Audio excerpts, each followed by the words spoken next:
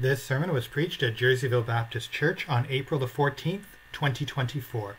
It is the 12th and final sermon in the series on the Ten Commandments, entitled The Ten Commandments and Jesus. Matthew chapter 5, and I'm going to read verses 1 to 20. Now when Jesus saw the crowds, he went up on a mountainside and sat down. His disciples came to him, and he began to teach them.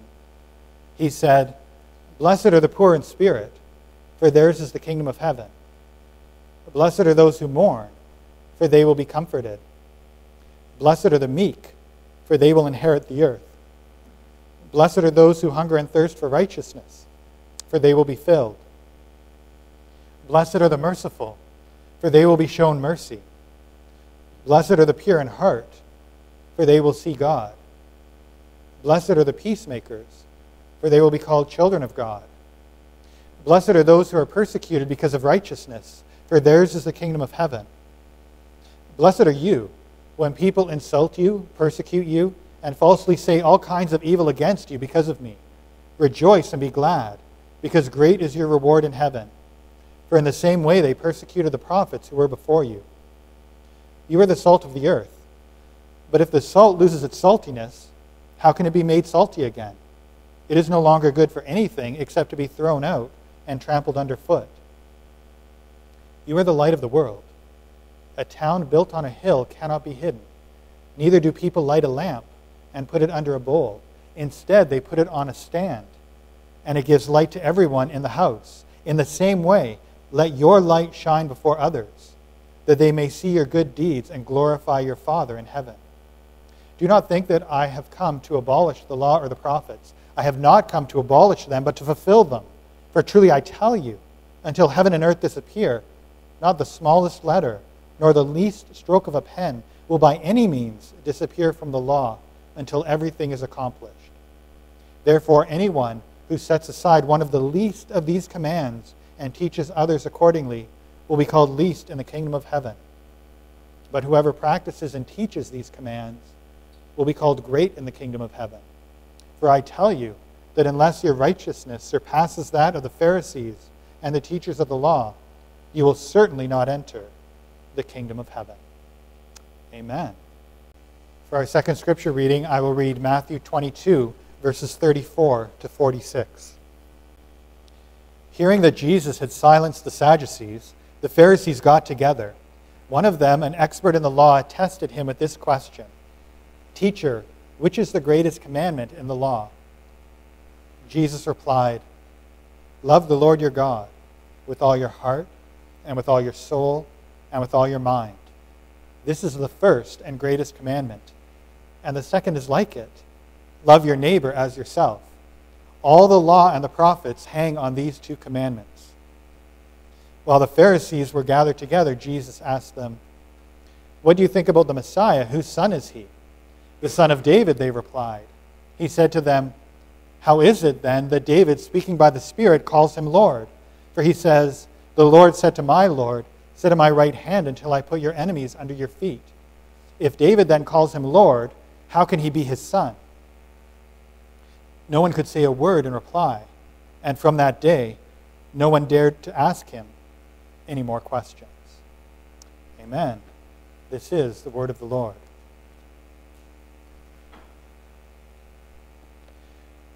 The only story that we have of Jesus between his birth and the start of his ministry is when he was in the temple at 12 years old.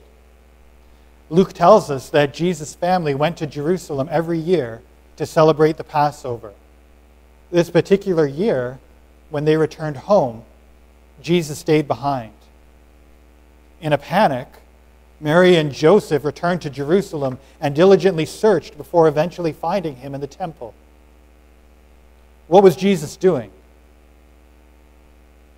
He was sitting in the temple courts, listening to the teachers of the law and asking them questions. Even as a boy, Jesus loved to ask questions, and his insights amazed the people. What this account reveals is that the law was an integral part of Jesus' religious experience growing up. It was because of the law that his family went to Jerusalem and celebrated the Passover. It was the things of the law that were the subject of the conversations that he had in the temple. He knew the law, and he lived by the law. And today, we are going to conclude our series on the Ten Commandments by having our minds and hearts drawn to Jesus Christ and his understanding of the law, including the Ten Commandments. And we will do so by turning to two texts from the Gospel of Matthew. First, we will reflect briefly on Matthew 5:17-19, under the heading, Jesus' Relationship to the Law. And our second heading will be Jesus' Summary of the Law, as we turn to Matthew 22:37-40. Jesus' relationship with the law. We've already seen that the law was central to Jesus' experience growing up. Well, what about during his ministry? What role did the law play in Jesus' life and teaching? In the Sermon on the Mount, the Apostle Matthew records Jesus saying that he did not come to destroy the law or the prophets, but to fulfill them. Matthew 5:17. Jesus was aware that some would misunderstand his teaching because he talked about the law and applied it like no one ever else had. Because Jesus did not handle the law as the Pharisees and religious leaders of the day, he knew from the outset of his ministry that they might see him as being anti-Moses and anti-law, because he did not fit into their preconceived notion.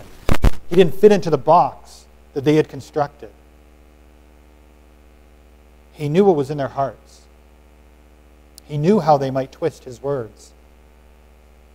To make his position clear, Jesus says in Matthew 5 that he is neither anti-Moses or anti-law. He is not against these things. He has come not to destroy or abolish the law or the prophets. Instead, he says that the law will endure until everything is accomplished, and that those who do and practice these things will be called great in the kingdom of God. Jesus did not come to abolish. Instead, he came to fulfill. His ministry, what he teaches and preaches, is not only in harmony with the Old Testament, but it is the fulfillment of it. A right understanding of what is contained in the law and the prophets leads to Jesus Christ. The law anticipates him, his life and his mission, which includes his suffering, death, and resurrection. The problem that the law seeks to address is, how can a holy God dwell among sinful people? How can he live with the people of Israel? God is holy. Caleb played the hymn during the offering, "Holy, holy, holy." God is holy. He is radiant. His eyes are too pure to look upon unrighteousness. How can such a glorious and perfect being dwell in the presence of sinners? And what the law does is provide a way whereby God's justice can be satisfied and where he can be present in the midst of the nation of Israel, where he can be their God and they can be his people. The paradigm involves dealing with the guilt of people's sin through sacrifice. The law declares that by the shedding of blood, by the death of a substitute, the people can be purified and their sin forgiven.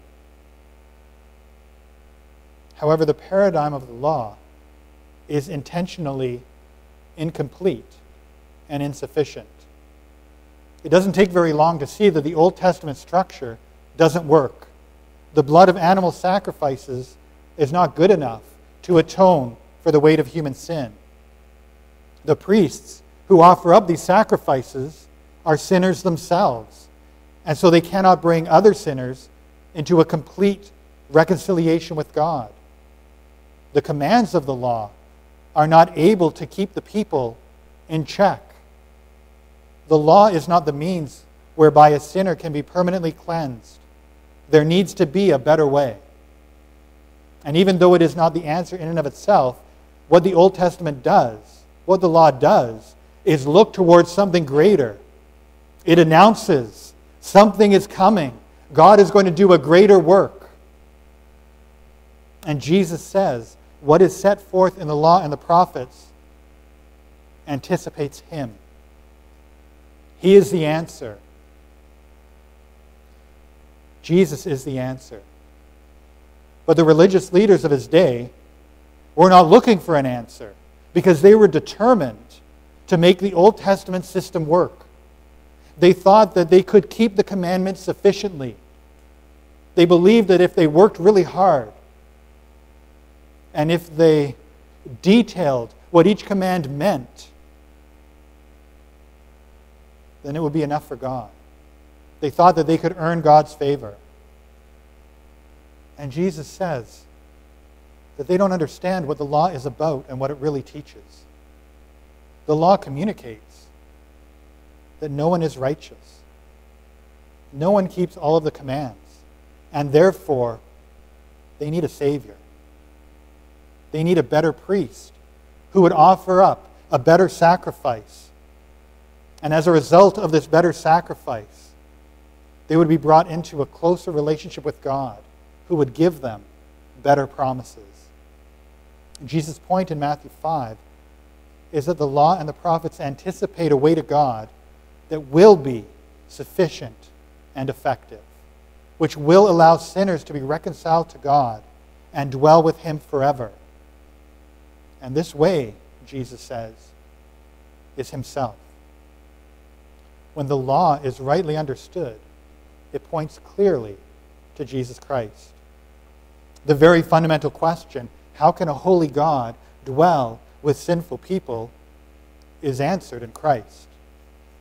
By his sacrifice, Jesus cleanses his people of our sin. And his righteousness is credited to us. Only one person ever kept the law perfectly.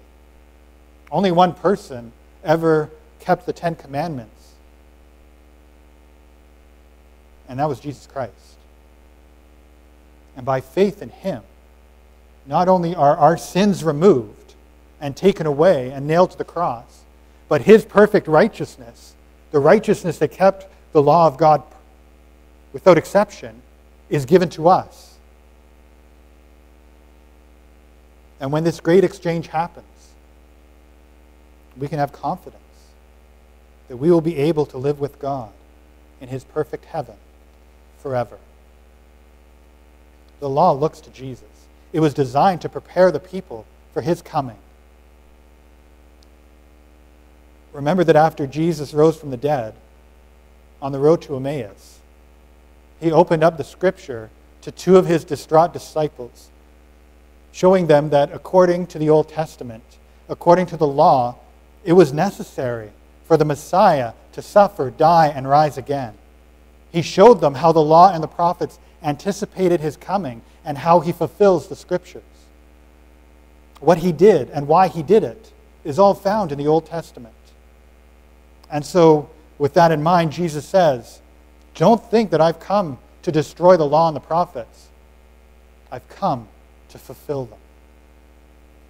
And as we narrow our scope when it comes to not thinking of the law in general, but to the 10 Commandments, as we have seen in previous messages, Jesus did not abolish them.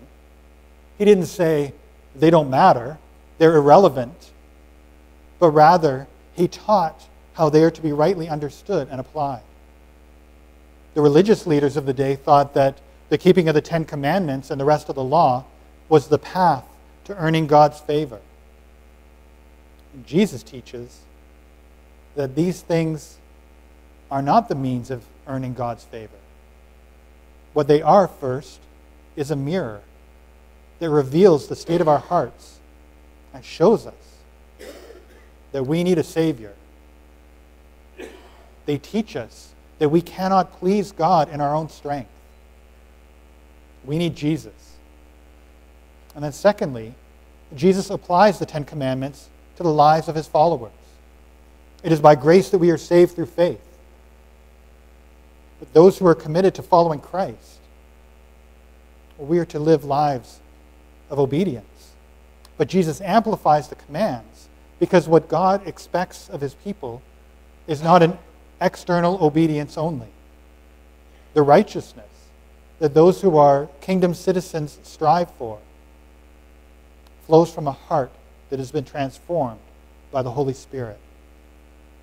If we truly are God's children, if we have come to him by faith, then we will have a new heart, a heart of flesh instead of a heart of stone. And our words, our actions, and our thoughts are to be governed by our allegiance to Jesus. And since God is love, our hearts are to be saturated by love. And that brings us to our second point, Jesus' summary of the law.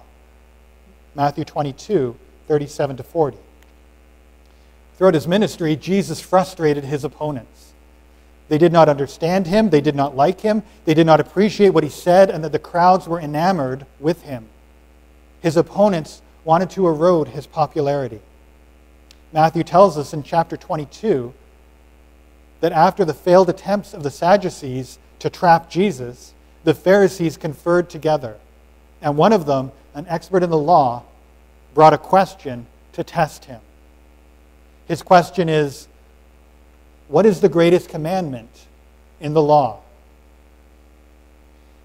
Now, this may seem like a wonderfully insightful question and a riveting discussion topic. But we are told that it was designed to test Jesus. Because they misunderstood him, his opponents expected that in his answer, Jesus would say something against the law. By this time, despite what Jesus had said in Matthew 5, the religious elite clearly thought of him as being anti-Moses and anti-law. And so they expected that his answer would reflect that. So they devised this question, hoping that in his response, he would discredit himself in the eyes of the crowd who revered Moses and who had been taught to follow the law their entire lives. But Jesus does not get trapped or tricked. What is the greatest commandment in the law? There are hundreds of commands in the Old Testament. How can they be boiled down to just one? This question and its intention provides no difficulty for the Savior. In his answer, Jesus says that there are two interrelated commands, which are the first and the second: to love God and to love others.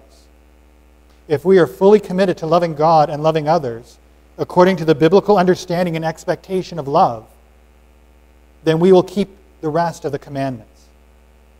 Jesus declared in verse 40 that all the law and the prophets hang on these two commandments. In his answer, Jesus not only demonstrated that he valued the law and the prophets, but he gave a true and effective summary of them. In Mark's record of this interaction, he notes that even the one asking the question that was designed to trap Jesus could not help but express his amazement at and affirmation of Jesus' answer. So let us conclude our series on the Ten Commandments by reflecting on the commands that Jesus Christ, our Savior, our Lord, our lawgiver, says are the two greatest. The commands which summarize the Ten Commandments and the rest of the exhortations in the law. First, love God. Jesus' direct answer to the question of what is the greatest command is to say, love the Lord your God with all your heart and with all your soul and with all your mind. This is the first and greatest commandment. Jesus provides a quote from Deuteronomy chapter 6, verse 5. They can hardly accuse him of not revering the law when he directly cites the law in response to the question of what is the greatest commandment. And it's a good summary because if an individual loves God so completely and passionately, then they will surely follow the rest of the commands that God has given. For example, love for God will drive an individual to worship him exclusively and rightly. The second commandment is as follows: "You shall not make for yourself an image in the form of anything in heaven above, or on the earth beneath, or in the waters below. You shall not bow down to them or worship them. For I, the Lord your God, am a jealous God, punishing the children for the sin of the parents to the third and fourth generation of those who hate me, but showing love to 1,000 generations of those who love me and keep my commandments." In this command, God says that there are essentially two groups of people. On the one hand, there are those who worship idols, those who revere things other than God. And he says they are those who hate me. But in contrast, on the other hand, there are those who do not worship idols, but they worship the true and living God. And he says they are those who love me. In that commandment, we see these ideas of love, worship, and obedience are all interrelated. You can't separate one from the other. If we love God, we will worship him and obey him. And we will obey him because we understand by love that he cares for us and that what he commands is for our good. Jesus says if our heart is right towards God, then everything else will fall into place. We are to love him, the Savior says, with all of our heart, soul, and mind. We are not to return the greatness of the love that God has for us with half-hearted love. We are to love him because he first loved us. And think of the love that God has for us. Think of the love that he has for you. He showered his infinite and abundant and powerful love on us. And we are to respond by loving him with all of our heart, soul, and mind. And loving God in this way means that we are to love God first and foremost. There is to be no one or nothing that we desire more than God. In response to the question, Jesus quotes Deuteronomy chapter 6. And remember the situation that the nation of Israel is in when they receive this command. They are surrounded by nations who have all sorts of different gods. Each individual nation had a plethora of deities. They would worship multiple gods. And then there was also the danger of syncretism, which is when you combine the worship of deities. So it could be they worship the true and living God, but they also combine the worship of him with the worship of other gods from the nations around them. In the midst of this environment, where there are all these competing deities, they are told that their love for God is to be exclusive. He is the true and living God. He is their God who has loved them, who is committed to them, and who has promised to bless them in unimaginable ways. He is the God who has entered into a covenant with them. He does not and should not share their hearts or our hearts with anyone or anything else. Jesus has a rightful and an exclusive claim to our affections. And sadly, we are quick to look for things and people to adore and to idolize. But only when God is at the center of our lives, only when he is that which we desire and love more than anything else, will our lives be rightly oriented. A right love of God is an exclusive love. It will not permit any competitors. We are to love God with all our heart, soul, mind, and some instances in the Scripture say strength as well. We are to love him with the totality of our being. We are to love God with our thoughts. Loving God with our thoughts means that we are to have right and true thoughts of him. God is a God who makes himself known. He reveals himself to us. And we love him when we make the effort to know him better. It's easy to say, I love God, and have the God you love be a God of your own devising. We talked about the danger of this when we reflected on the second commandment. Humanity is prone to refashion the God of the Bible in a more palatable and comfortable way. We like this about God, so we'll keep that.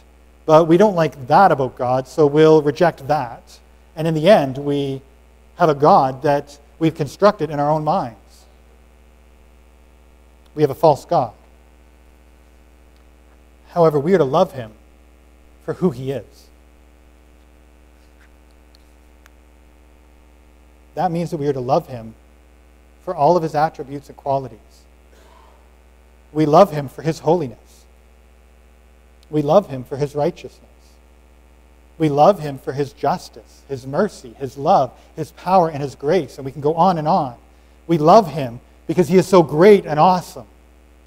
In addition, we love him as our Father. If we are in Christ, then our relationship with God is that of a father and a child. And we love him with our thoughts when we recognize that God is our loving and kind Heavenly Father who cares for us and who is faithful to his promises. He loves us as our Father, and we are to love him with a childlike, faith-filled, respectful, trusting, confident love. We are to set our thoughts on the goodness and greatness of God. We are to recognize that he is good and lovely and meditate on and delight in his wonderful attributes and the numerous expressions of his love towards us. We're to love him in our thoughts, and we're to love him in our actions and words. We express our love for God by how we live our lives. It is out of love that we are to be intentional in serving God and obeying him. God does not need our help. He does not need our acts of service. But the Holy Spirit has gifted us so that we might participate in the work of God in the world. We love God when we work for him with the motivation of seeing him honored and exalted. We want to be lights in this world. We show our love for God through obedience. 1 John 5, 3 through 5. The apostle writes, "In fact, this is love for God, to keep his commands." And sometimes you maybe want to pause when you're reading the scripture. In fact, this is love for God. And then what would you expect? What would you expect that someone like John, who had followed Christ from the beginning, what would you expect that he would say? This is what love for God looks like. It says, love for God is to keep his commands. And then he says, and his commands are not burdensome. For everyone born of God overcomes the world. And this is the victory that has overcome the world, even our faith. Who is it that overcomes the world? Only the one who believes that Jesus is the Son of God. Why are his commands not burdensome?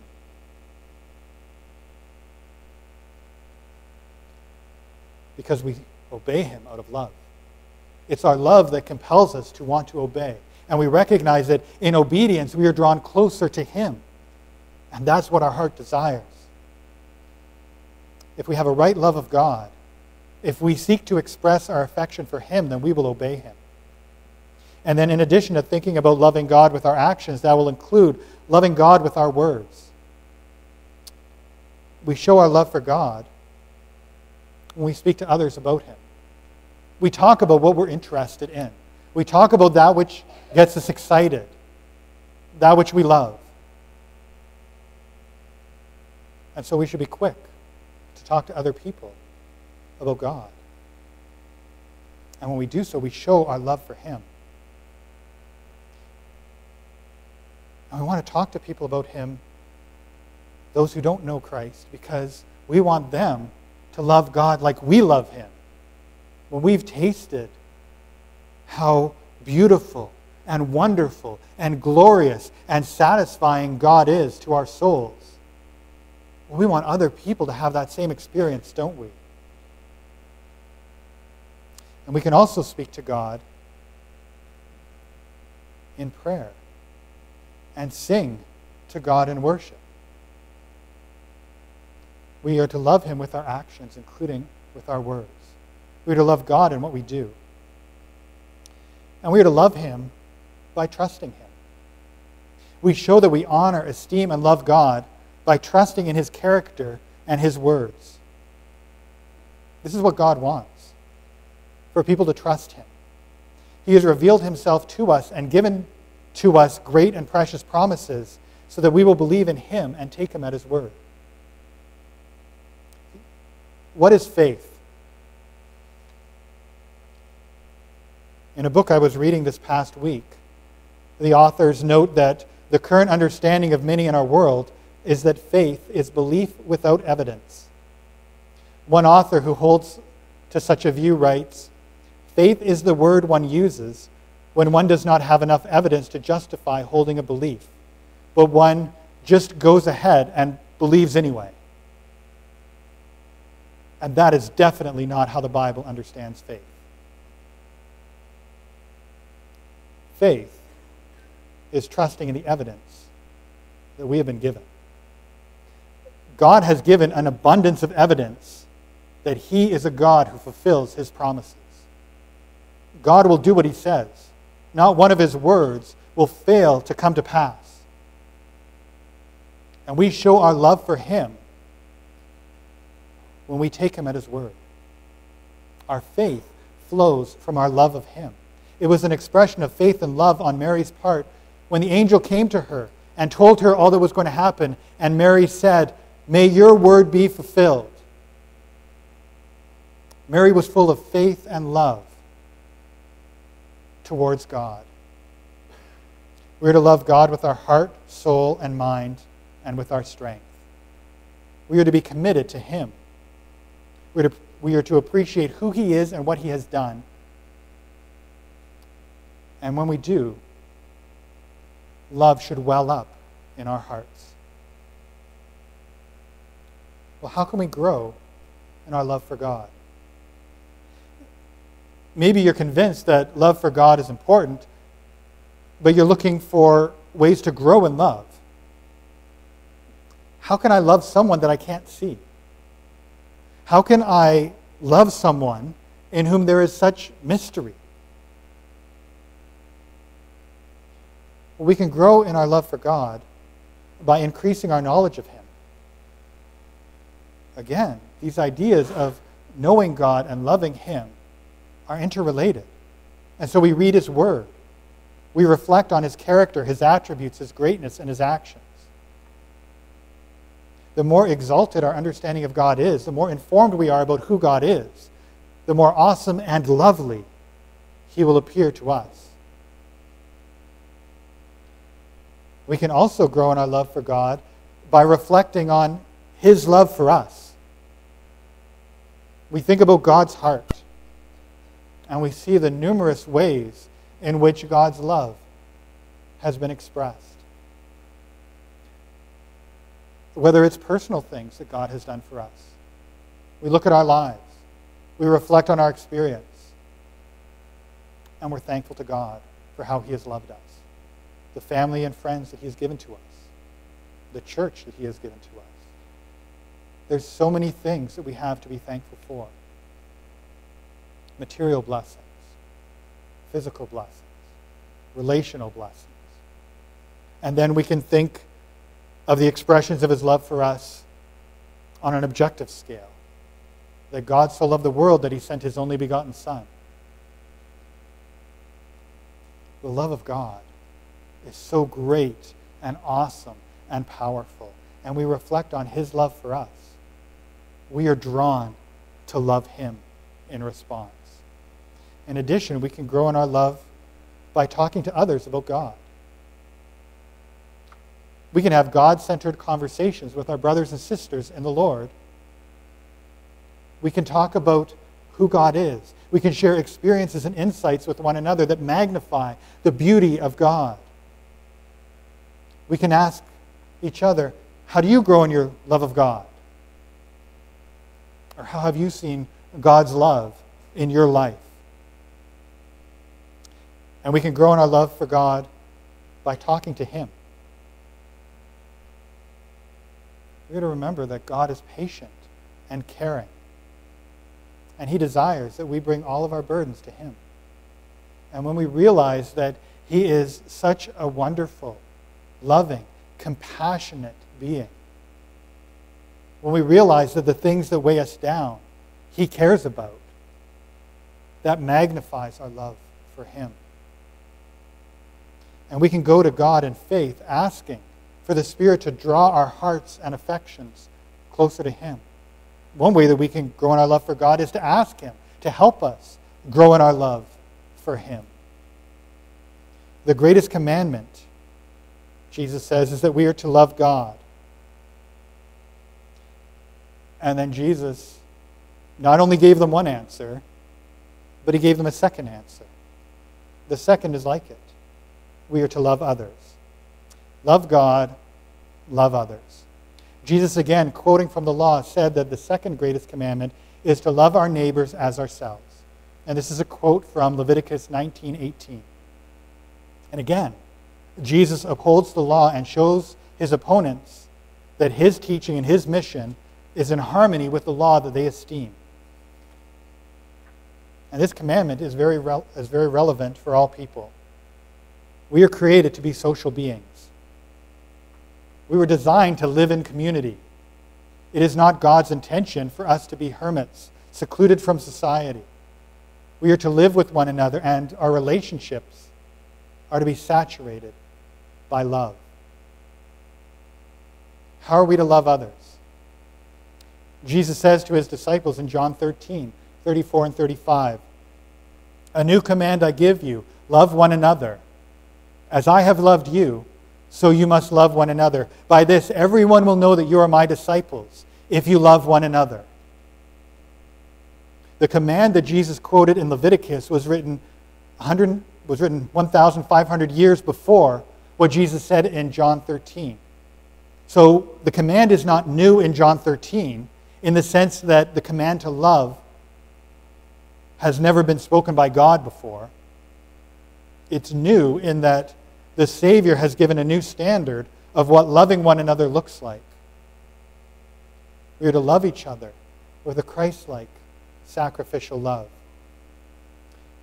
Just prior to commanding his disciples to love, Jesus took on the role of a lowly servant and humbly washed their feet. He said in John 13:14 and 15, "Now that I, your Lord and teacher, have washed your feet, you also should wash one another's feet. I have set you an example that you should do as I have done for you." Washing feet is not part of our custom today. But even though it's not part of our regular lives, it doesn't take very much imagination to realize what a humbling act it is. And what an expression of sacrifice and servanthood it is. When Jesus talks to them about the fact that he washed their feet, he emphasizes his position and authority over them. He says, "I am your Lord and your teacher." They are the disciples and followers. As disciples, they are to do what he does. They are to walk in his footsteps. And what kind of footsteps does Christ leave? Jesus came to serve. He came to minister, to care for, to encourage, to bless others. He even and especially cared for those who were outsiders, those who had been pushed to the margins of society, those who felt that they didn't belong anywhere. Jesus said, "Come to me."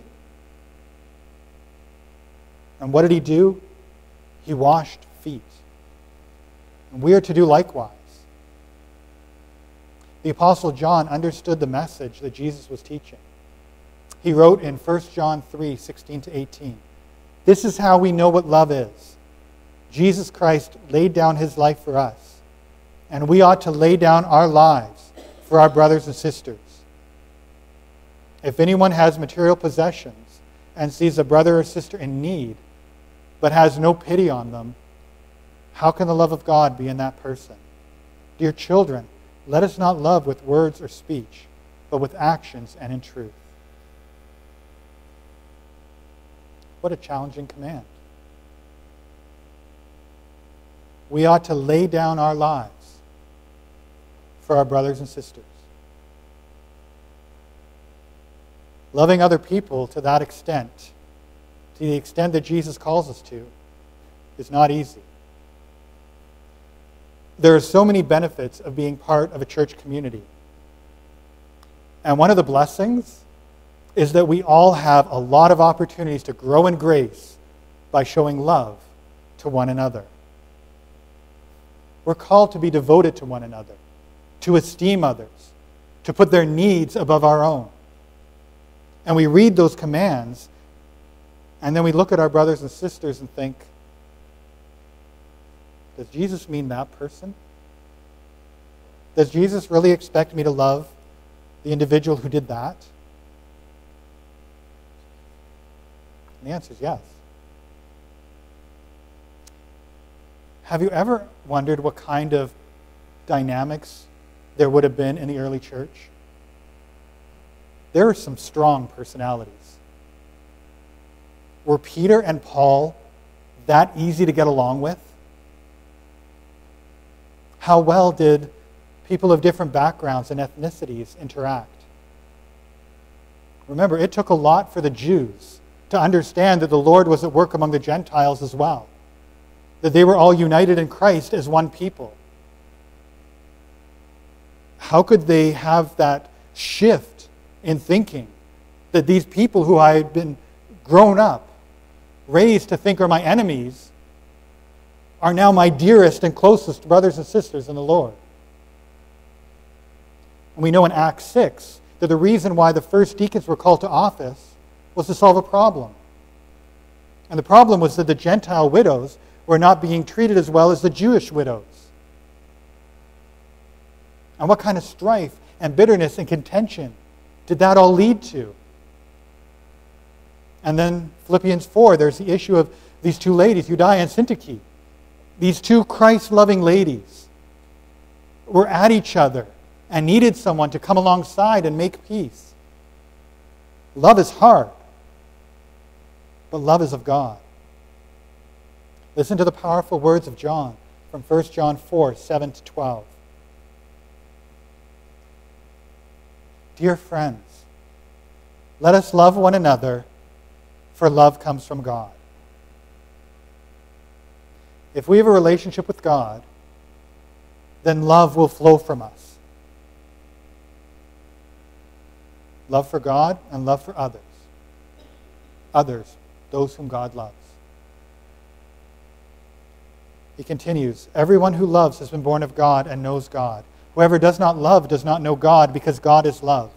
This is how God showed his love among us. He sent his one and only Son into the world that we might live through him. This is love, not that we loved God, but that he loved us and sent his Son as an atoning sacrifice for our sins. Dear friends, since God so loved us, we also ought to love one another. We are motivated to love each other because we have become the objects of such a great, compassionate, powerful, unconditional love. When we delight in the love that God has for us, when we are joyful for his love, how can we not respond by loving others? John concludes, no one has ever seen God, but if we love one another, God lives in us, and his love is made complete in us. Think about that statement. No one has seen God. Where does that come from? Why does John include that at this point? No one has seen God, but we make God visible to one another and to the world by our love. If we love one another, then God lives in us. An evidence that God is present in our lives, that we are truly believers, is our love for each other. And God's love is made complete in us. That's another head scratcher, isn't it? Wasn't God's love made complete at the cross? John says God's love is made complete when the church is a place of love. When his love in us compels us to love one another in Christ-like unity. Let us love one another, for God loved us, and he is love. Well, what practical steps can we take to ensure that we grow in love for one another? And first is to pray. I cannot think of a greater way of growing in love for someone than to pray. We pray for them. We live in a culture that is quick to dehumanize people.